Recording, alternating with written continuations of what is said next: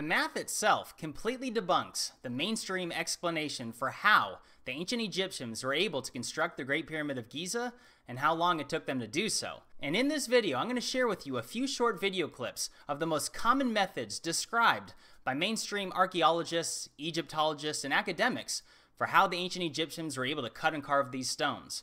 So you can see firsthand with your own eyes just how flawed these methods truly are.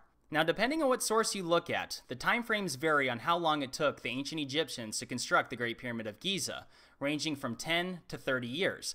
However, 20 years is the most commonly accepted time frame. It's what they teach in school.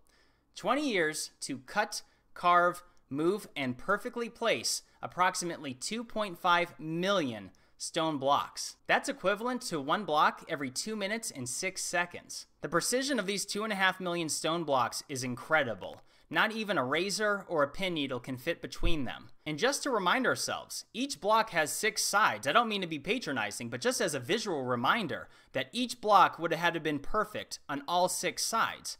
And although the size of these stone blocks did vary, the average size was 50 inches by 50 inches by 27, and you can see here the metric conversion on the screen. But this, of course, does not include some of the blocks that are absolutely massive. To give us a better appreciation of the massive scale of the Great Pyramid, it's more than 755 feet long at its base and is made up of more than 200 layers, and each layer had to be absolutely perfect. Each block had to be laid down and placed down to a fraction of a millimeter, otherwise the entire pyramid would not have been nearly as precise as it is. Out of these 2.5 million stone blocks, a significant majority of them are made up of limestone. And one of the most common methods described by Egyptologists is that the Egyptians used stone hammers and bronze chisels to cut and carve these stones. And real quick, if you're not familiar, bronze is a makeup of copper and tin. Let me jump into the first video clip, which includes Mark Lehner, one of the most leading authorities on Egyptology and the works of the pyramids and the Sphinx. And you'll find his name cited in almost every single textbook throughout the world regarding these subjects. In this video, you'll see that they tried and cut and carve one limestone block down to half the size of the Great Sphinx's nose. And real quick, you'll see some sub-captions in this video. Those are not my words, that's from the person that uploaded this, and I'll include the link to that 7-minute video in the description. However, I edited it down to show just the highlights, and this clip is about 55 seconds long. Here we go. But even with reinforcements and after hours of pounding, they barely made a dent. After days of work, their copper chisels and stone pounders are barely making a dent. Brown is wearing down tools at an extraordinary rate. The copper chisel the ancient Egyptians would have used lasts only a few dozen strikes. The heating pounding cycle is repeated over and over. Are you ready? I'm ready. Let's go. Until the shape is just right. They must have amassed more copper for building the Great Pyramid and the Sphinx than just about any place in the world in the 3rd millennium BC. I mean, it just must have been a huge cost in copper.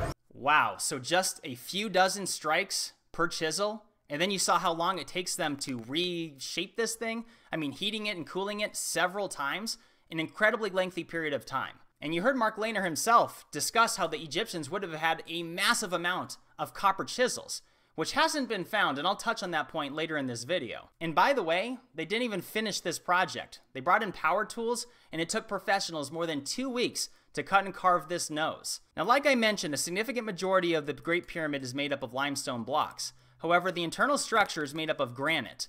This includes the internal passageways, the massive grand gallery, the Queen's Chamber, as well as the King's Chamber itself. And these blocks, many of them, are more than 70 tons and seemingly have laser-cut precision. So here's a quick 20-second clip on using bronze chisels on granite, which is significantly stronger than limestone. When Roger tries chisels made from bronze, the results are disappointing. As you can see, we're leaving a lot of metal and very little stone is flaking off. So regardless of whether we're talking limestone or granite, the bronze chisel stone hammer theory is debunked. It doesn't make sense. It doesn't compute based on the time and the precision. So this brings me back to the question on where are all the bronze chisels now? Why have they found so few? I'm trying to find a specific number, but have they found even more than a few dozen of these things throughout the entire country of Egypt? I mean, if anyone has a specific number, please share. I've been trying to research this for myself. But clearly, they would have had hundreds of thousands of these tools. I mean, 24 strikes per chisel, and it takes much longer than most people realize to reshape it. I think the most logical explanation of why they're not finding so many bronze chisels is the fact they just weren't using these as the primary method to cut and carve tens of millions of stone blocks. This brings me on to a more common and popular theory, which is utilizing copper and bronze saws to cut through these stones. And as you can see here, these are clip art images provided by Egyptologists on the theory of using copper saws to cut through stone. So let me show you the next video clip that shows them trying to utilize copper saws on granite. All right, we have a big block of granite here. So how's this copper going to cut this granite? Even with teeth, the copper alone is too soft. We're going to put sand inside the groove, and we're going to put this saw on top of the sand and then let the sand do the cutting. Now, Dennis, will we see any progress in our lifetime? Yes, if you came back in an hour's time, you would see about a 4mm cut down into the stone. You're kidding. In an hour, you'll be 4 millimeters down? Well, I've been doing a lot of experiments, and I can guarantee that this will cut through the stone at about 4mm an hour. The sawing went wonderful once we switched over to using water with the sand. As you can see here, we achieved this in just a few days. 4 millimeters an hour. That's equivalent to about 1/6 of 1 inch. And although they said it went much quicker while using water, they didn't specify how much quicker. I mean, was it twice as fast? Was it even that much? Let's just assume that it was 6 times as fast, so 1 inch an hour. That still doesn't compute whatsoever. And this doesn't include the fact that they've never found a copper saw of this size anywhere throughout ancient Egypt. In fact, you won't even find any depictions of it through wall paintings, hieroglyphs, petroglyphs, nowhere. In fact, the only art that you'll find is just a few different images where they have these smaller copper saws and they utilize them to cut wood. And as you can see here, here's the best example I could find of a copper saw. And look at that, that's not even a 2-foot blade. Is that even 18 inches, maybe 20 inches altogether? And we're supposed to believe that these small saws, and I'll show you more examples of them in just a moment, were used to cut and carve even an average size block? I mean, never mind the much larger stone blocks found throughout the Pyramid of Giza. But again, that video is showing you cutting through granite. So let me show you a different video clip of people using hand saws to cut through limestone blocks. And although this video has nothing to do with Egyptology whatsoever, these are just some old school guys that show you that you can use hand saws to cut through limestone. Well, here's the video clip.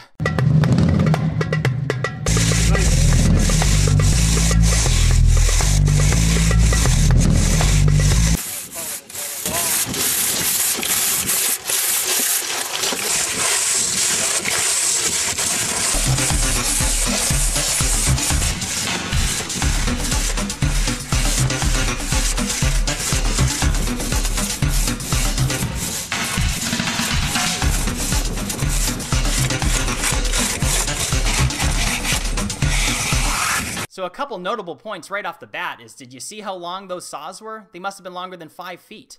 Not to mention, they were not made up of copper whatsoever.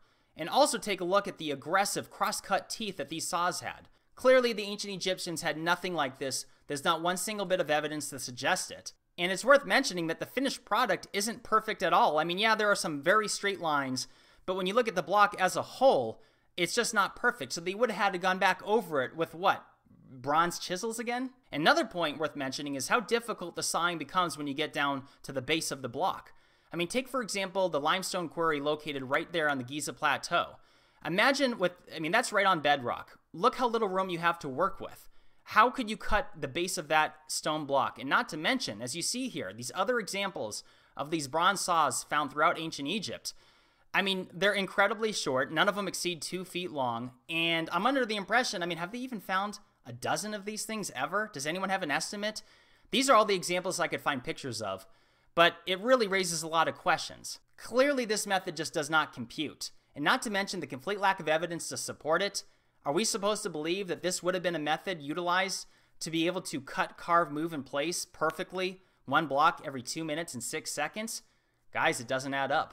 Let me transition into another example, which is utilizing wood wedges that are soaked in water in order to split apart massive stone blocks. And there is evidence of this, as you can see here. These are examples from the Aswan Quarry, which is about 500 miles from the Great Pyramids.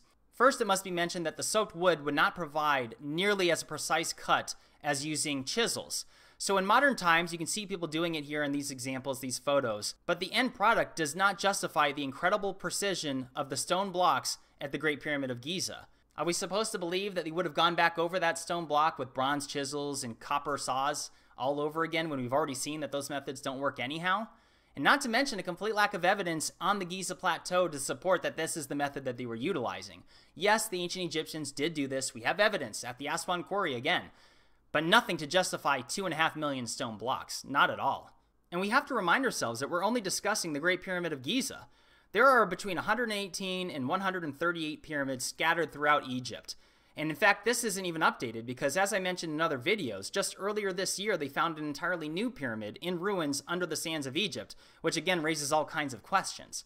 But for hundreds of pyramids, we're talking tens of millions of stone blocks.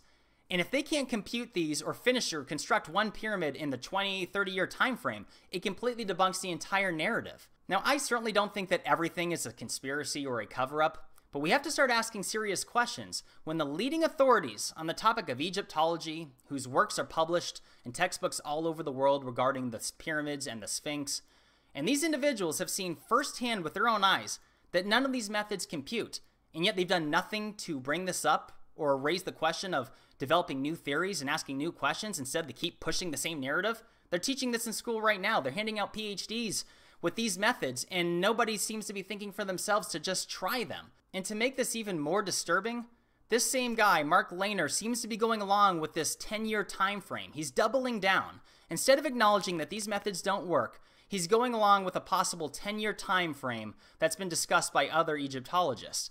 What is going on? It's time we start asking serious questions about it, but I'll leave it at that. Leave me a comment, let me know what your thoughts are, but like and subscribe. I'm Jimmy, this is Bright Insight. Many more videos to come on a whole wide variety of topics. Take care, everybody.